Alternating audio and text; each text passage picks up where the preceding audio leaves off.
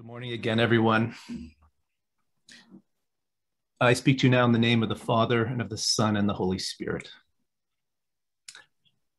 And what we have before us today is a very, very challenging passage from 1 Timothy. In fact, I've never spoken on this passage, and I think that it's safe to say that many preachers have stayed well clear of this one for some pretty obvious reasons. There's something about it which is at the very, very least awkward to some, and likely to more people deeply offensive when we approach the text using what is a very surface or a plain reading of the roles of men and women in church and in life. And even though this passage that we have from 1 Timothy is very short, we could and probably should spend a long time with it. For today's purposes, we don't have all the time in the world, but we're going to do our best. Now, this is one of the most difficult passages of all the New Testament, and not just because of its subject matter, but because it's been so widely interpreted by a range of fully qualified biblical scholars, less qualified armchair theologians, both those inside and outside the church and of its historic beliefs. And the polls range from accepting the passage, accepting it in a strict literal translation, sort of applying exactly what it says to life as it is today, on the one hand, and on the other hand, the extreme other poll is completely disregarding it, as it has no relevance whatsoever for today. Now, as far as I'm concerned, I come to you today as humbly as I can, and not with ready-made answers either. But I come, as we all are, as a seeker and learner who has questions about this passage, just like a lot of people do. So just as we have a wide variety of different interpretations of this that continue today, we do come to it with questions. Now, our sermon series is called A Jesus-Shaped Church. And these sermons seek to present the truth of God's word today. And we do it always asking, what do these words say about the church today? Now about the church. The Reverend Fleming Rutledge, who is an esteemed biblical theologian and author and preacher, who also taught my preaching class at Wycliffe College, she teaches that the church is not a memorial society of people who hand down a religious story custom made amongst other religious stories that exist out there in the world. The church is much more than a memorial society. It is the body of the Lord and living Jesus Christ. This is what we believe. We're not here because of a good story. We're here because we are something greater. We are part of Jesus himself, his body. This is what he promised. So all people, every person throughout time up until today who are baptized into the death and resurrection of Jesus Christ are God's very own children. They're part of his body. Now his people, each one of us matters, no matter what our gender is. And God knows and loves us beyond anything we can imagine. And to prove it, he raised Jesus from the dead and promised that one day we would also be like Jesus forever. Now, this is the explosive claim of the Bible, that God is not some distant spiritual force that creates things and then stays out of the way and gets off the scene.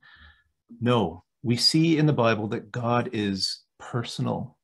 He knows you and he wants to be known by you. And gender makes zero difference when it comes to that ardent, eternal love. Grace and light and peace and personable love, this is the character of God and what he has for you. I once heard that God has no grandchildren. Then that's true. That God has no distant relations, and every heart is immediately known and cared for with the desire to offer transformation and new life and a new hope. So the task of the church as his body here on earth is to trust that that's true and to live out the truth of that in real time as citizens of God's kingdom, as his own children.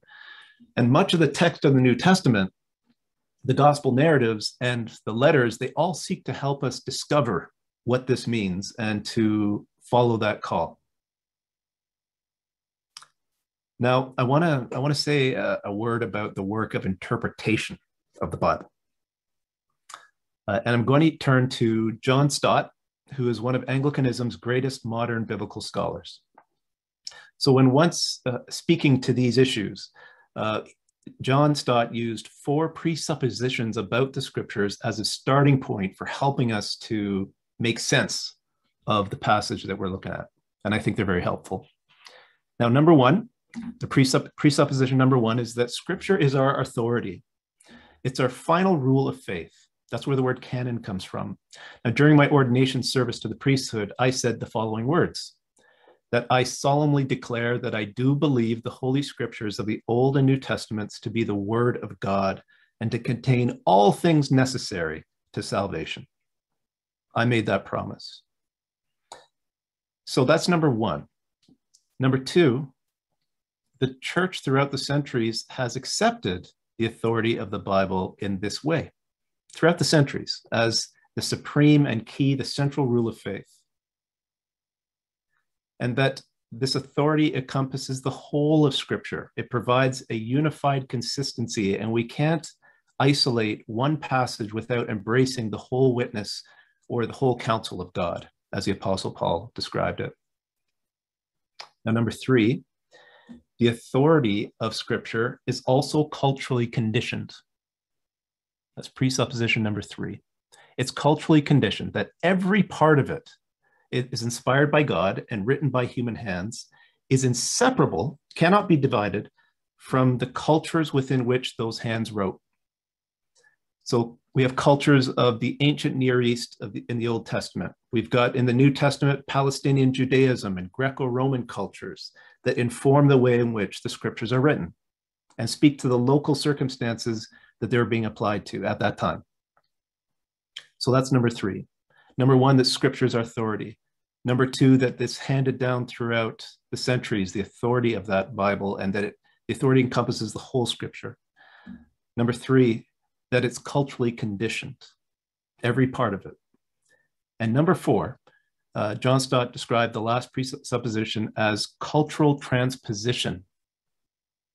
Okay, now this means that in many passages of scriptures, there are 2 levels of discourse that the church continually discerns. So the first is that there's a fundamental truth that God is revealing for all time and all people. And number two, that the cultural way that that fundamental truth is being followed is local to that specific time. And some things that we're taught as practicing that fundamental truth are not necessarily applicable today and probably should be changed. So the task of Scripture is to discern, or interpretation of Scripture, is to discern this place of cultural transposition. There's a fundamental truth that God is bringing forward for all time and all people. And number two, that to what extent, we ask that question, is the particular way that that fundamental truth is being lived out is applicable to us today, or do we need to change it based on our own circumstance? And let me give you an example of this. Jesus told his followers shortly before he died to wash each other's feet. Now, obviously today, we don't do that all the time, even though Jesus commanded it. We usually reserve foot washing for commemoration of that historic event of Maundy Thursday, if the church even does it at all.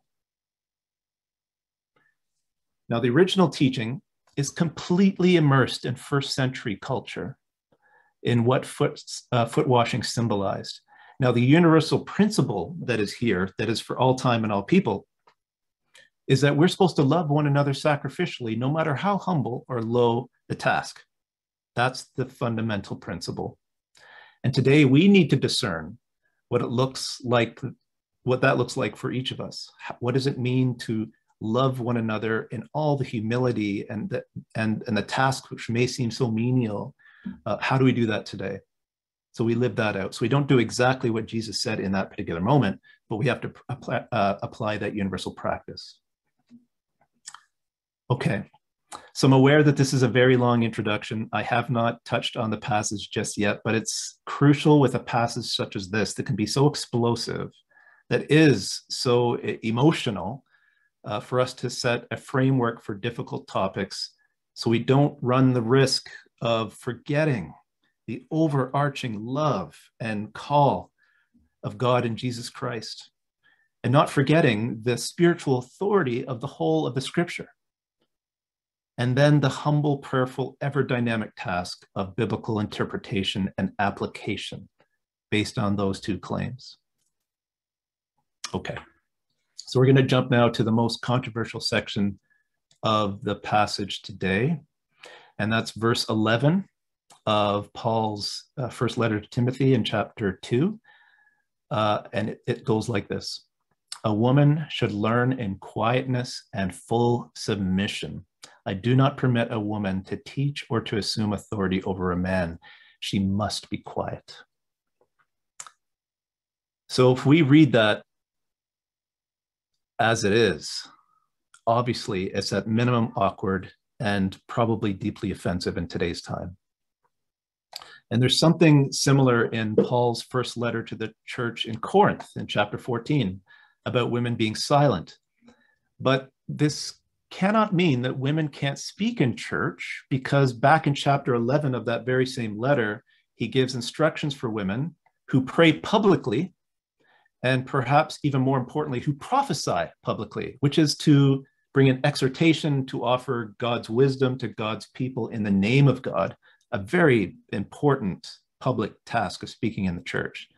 So on the one hand, he's saying, be silent to women, but on the other hand, he's giving instructions on how women can conduct their public ministry. In Romans chapter 16, this is the conclusion of Paul's greatest theological letter.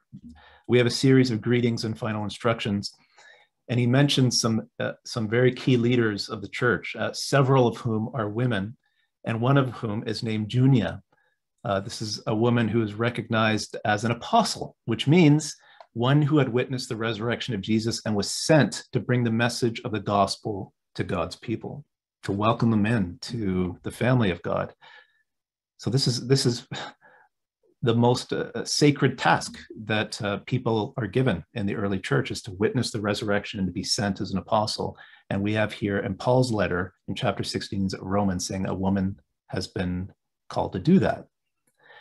And we don't now have all the time to explore the multiplicity of ways that Jesus utterly transformed the social patterns of the day when it came to gender relationships, and how individuals lived out that call, with particularly women.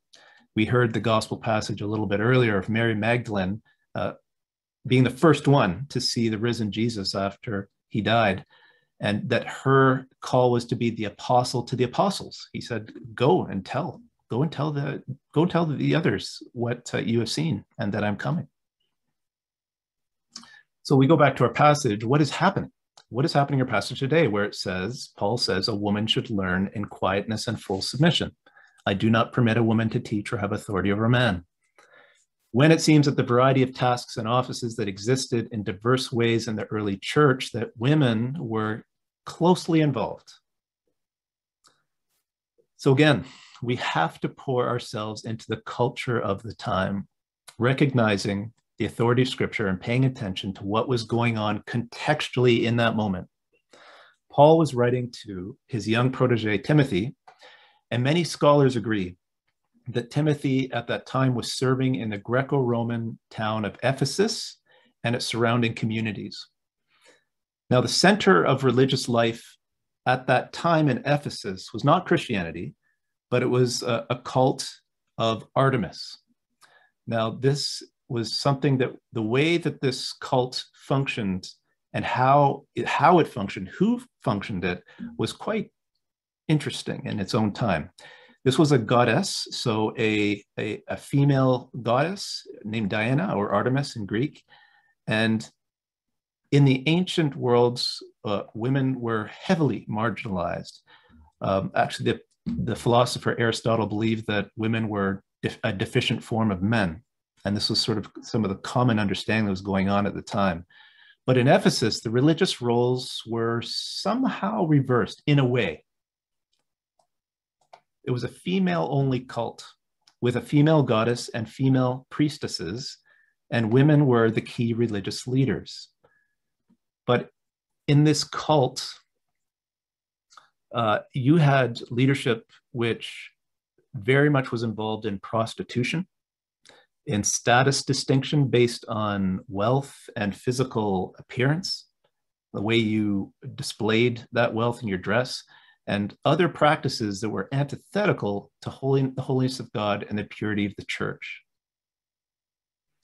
So when the gospel was introduced and the leadership in the church was being sorted out, it would make sense. It would make sense at that time that the habits that already existed religiously of the surrounding environment would try to find their way, their foothold in the church. So to have the same sort of social patterns, the same beliefs, the same ways that people conduct themselves would make their way into the church. And Paul wanted to make sure that this didn't happen. And you can see in almost all his letters that he's very, very concerned about order in the church.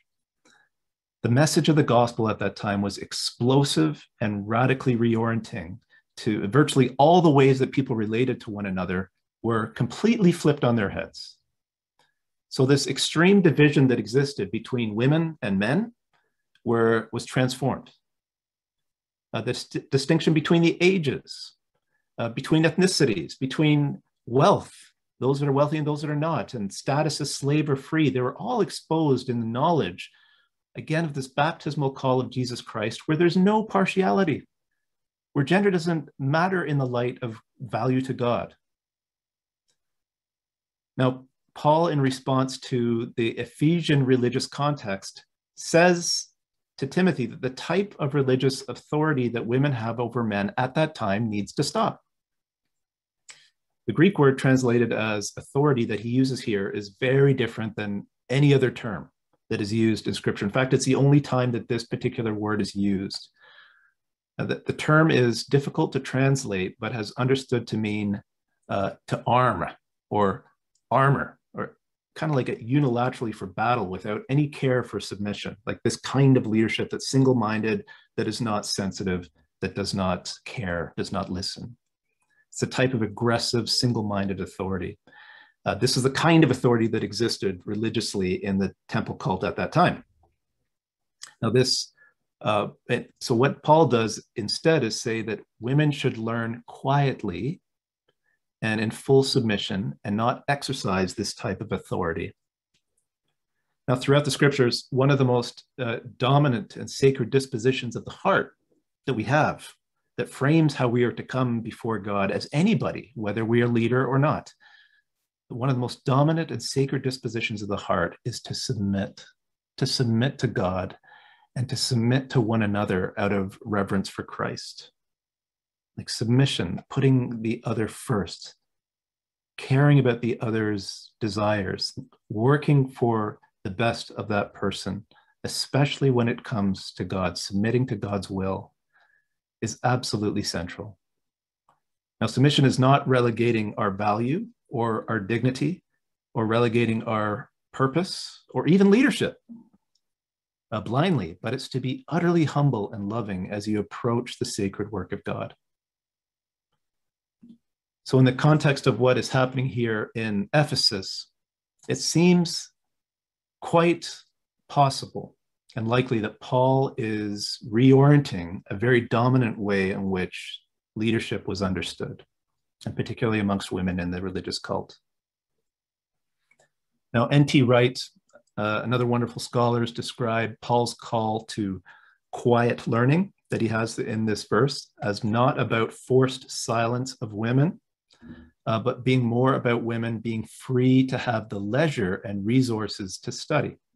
To learn quietly means you have leisure to do the study, which is something women didn't have, at least was extremely rare in the ancient world.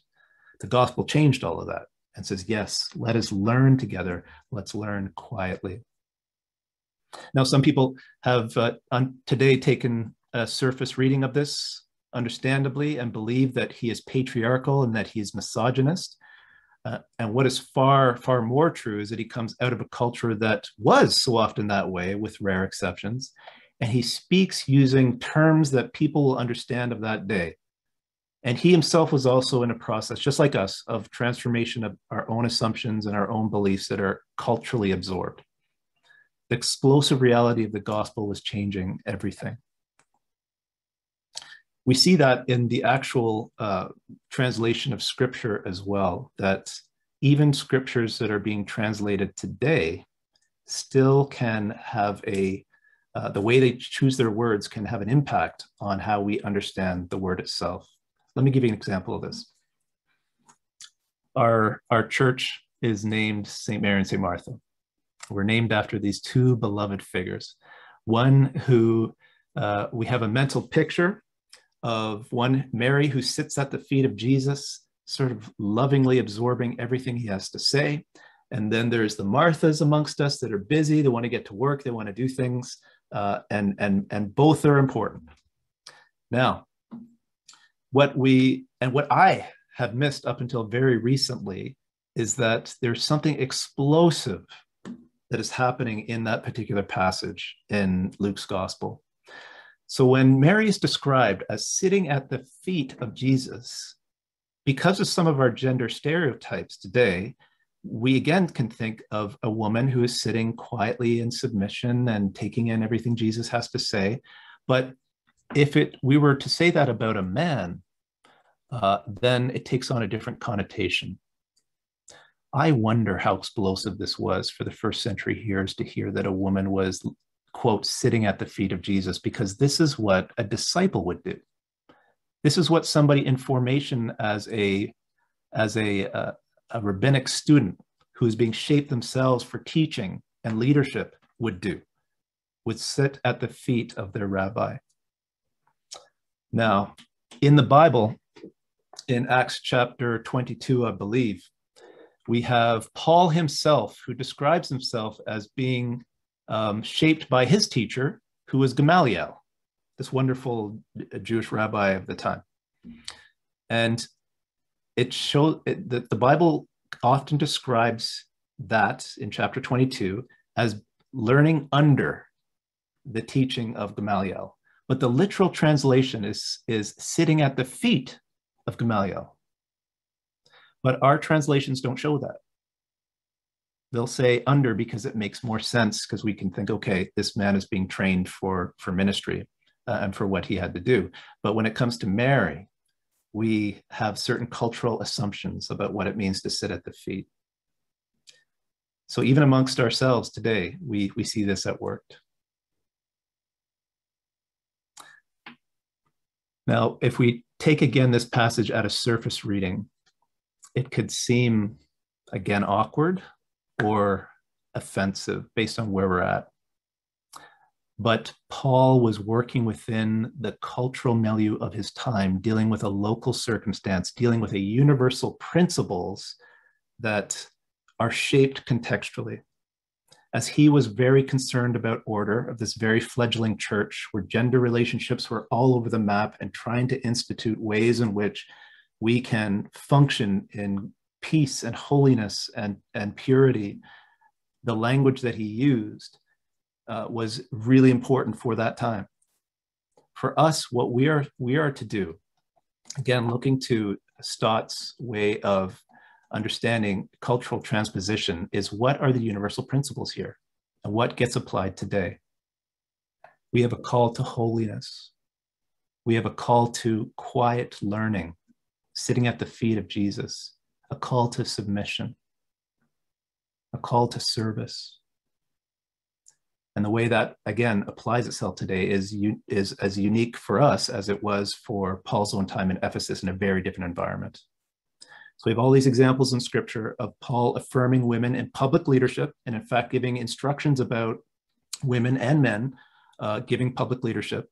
And here we have to be careful and pay attention to the whole counsel of God as we approach this passage. Is he saying that women can't speak in church? and ought not to have any authority? No.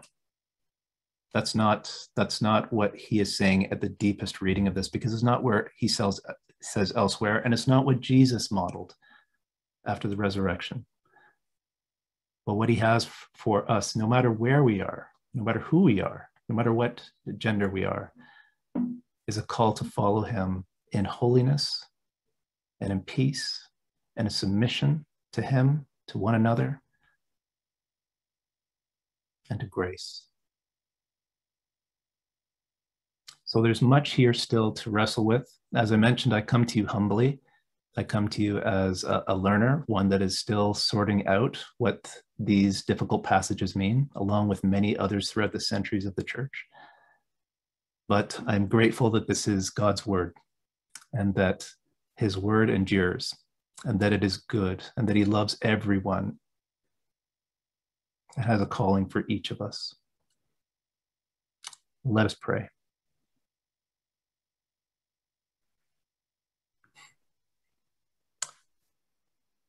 Jesus, we come before you just as we are, people in need of your eternal loving grace, your forgiveness, your mercy, your understanding.